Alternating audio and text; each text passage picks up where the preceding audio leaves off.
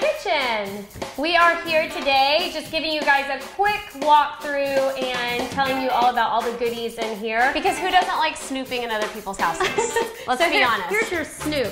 So we'll start with my favorite piece, because this is like my favorite section of my kitchen right here. I had kitchen cabinets in here before, but they were like this big. The first thing I did was build a vent. I got a ductless vent hood on Amazon, and then I designed this piece around it. It's actually so simple because I used plywood as my base and then got wood from Reclaimed Design Works as a trim out, and it's like that thin material that we've used before. It's super easy. I used encaustic tile. I found a tile shop as a backsplash. I really wanted to do this on the whole wall, but I couldn't afford it. So I just did a small inset, and then everything else is tile that I found also on Amazon. These are white thin subway tiles, and then I did a dark grout on the inside. So that wall it just makes me happy. And then this? Yes, so that's another thing from my old cabinets. I had those wood scrollies. Scrollies, yes, I had a wood scrollie. And it just, to me, stylized the kitchen so much. Kind of shabby chic. Yeah, my old style, which I appreciated at a time, but I don't anymore. So when I pulled that off, I just felt like it was a great way to marry the two. I wanted to bring some of that reclaimed wood down here. I did give it a really good coat of finish just because I know how messy I am when I cook and everything else. That way you can wipe it down. Exactly. I went with Whirlpool for everything because that's what I had before, and it's affordable, but it still looks pretty, so I did that. What color are your paints? Let's tell me your paint colors. So my trim and my door colors are all pure white, which now I want to do in my whole entire house. I actually did the walls in this color too.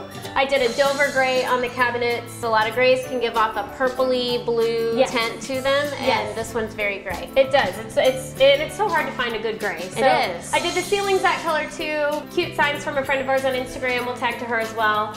And then moving on over here, guys, these are like the greatest Walmart, things right? ever. Walmart, Pioneer Woman, way to go, Ree. She did so awesome on these. So I just love these. Ashley found some great matching glasses. They're all that recycled glass. These are Target. These are from West Elm. And Whitney built this shelving piece right here. And I love it because she did have the cabinets and they stuck out a little bit more. This opens it up a whole lot more. That's in your how kitchen, I felt. I think. I felt like it wasn't so dark. A friend of ours welded the metal for me, and he's in Dallas and sells on Etsy, so we can link to him too. But he made the brackets for me, and then I designed the shelves. Everything is attached to anchors in the ceiling as well as anchors in this wall. I used the same tile as I did on that wall. Tell them about these. Oh my goodness, goodness, so cute. I get asked about these things all the time. So these are called Montana jars. You can find them at Target with like silver tops, but I found some with black lids on Amazon. I'll link to them. These are the 2-gallon size. I believe they're the largest you can find. Cheap as dirt, and I just put things that I use all the time. So I have flour, sugar, Bisquick, and oatmeal. That's it. And I probably should have switched one for coffee because I use that a lot more than some of these others. But cheese balls. Yeah, that's right. But it cleared cheese balls. If we're being honest, I should have cheese balls and Doritos and what else for the kids? Croutons. Yes, my kids eat croutons by themselves too. Let's talk countertops. We worked with Cambria on this renovation, and they have beautiful quartz countertops. So much I love about quartz countertops. They make me so happy. We love this line. It looks like marble, but you can't destroy it like you can marble. You can spill wine on it. You can, like, I can pull pans out of the oven and set them on there and it doesn't burn. She has 6 kids now, so she needs a massive peninsula. I need all the bar stools and all the bar space, and we don't have an actual other kitchen table that we sit at. We did have a bar height area here above the sink that I ripped out. Which I think I did the exact same thing to my kitchen, and that is like the best decision I think that we both made for our kitchens.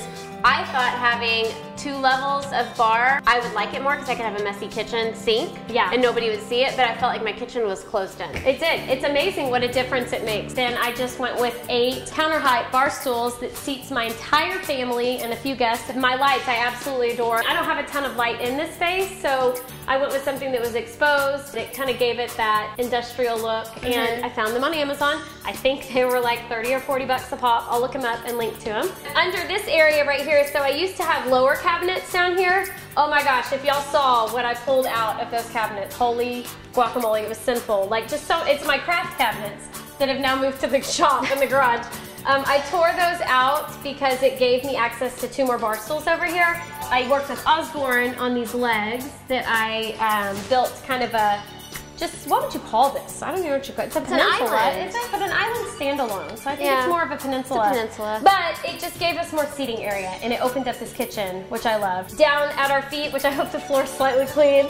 This is, I get asked about all the time. It's my flooring. I found it at the tile shop. It is made to look like old barnwood. People ask all the time, what is it? And it's ceramic tile, so it's pretty cool. It does feel like there's it does. I mean, it nails even in has it. texture to it. It's amazing. It's cleaned well. Can't tear it up. It's been great. So, I mean, it certainly gets dirty in the summer especially, but I'm so pleased with it.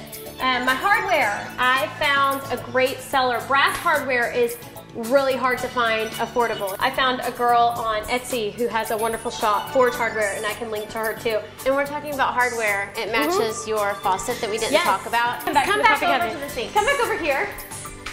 Real quick, so Ashley and I both, shocking, went with the same sink. I've always wanted an apron front sink.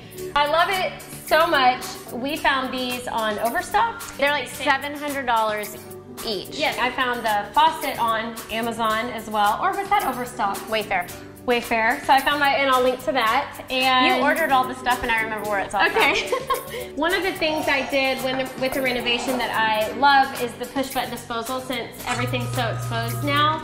And although my 5-year-old loves to play with it as well, but it just makes things so nice. When it's right there to turn on, you don't have to open the cabinet door on the bottom or anything. So that was a really good decision.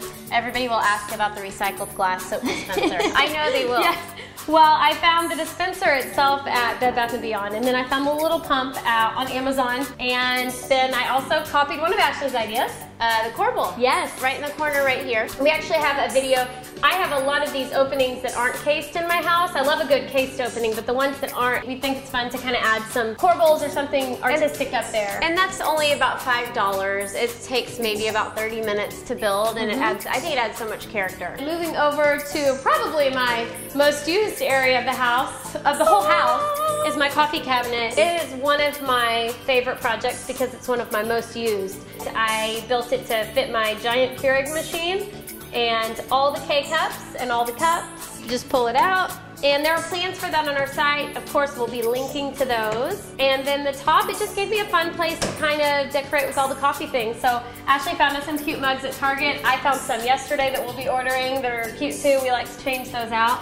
What I love about this too is that a lot of people don't have a lot of counter space. They don't have, maybe they don't even have a spot in their kitchen for a coffee bar. Yeah. But you've got a spot somewhere in your house that you can put a kind of a console that is storage, but it's also your coffee cabinet. Yeah, and I like to decorate with coffee too because it just makes me happy. So this is like, it's like one of my favorite little sections. Do you want to go over your shades? Oh, these shades. are kind of cool. That is one change I made. We do get questions about shades all the time. My last shades I had hanging there for over 5 years. So I'm like, if I'm going to spend $200 on something that I'll use over the next 5, maybe longer years. These are great though because they are cordless.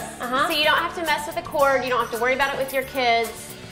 And you pull them down, and then when you push them up, they go back into place. I've got them in my house, and I love them. And yeah, so I think that pretty much covers it, guys. We're gonna make some coffee. We're gonna go make coffee, and we'll see you guys next time.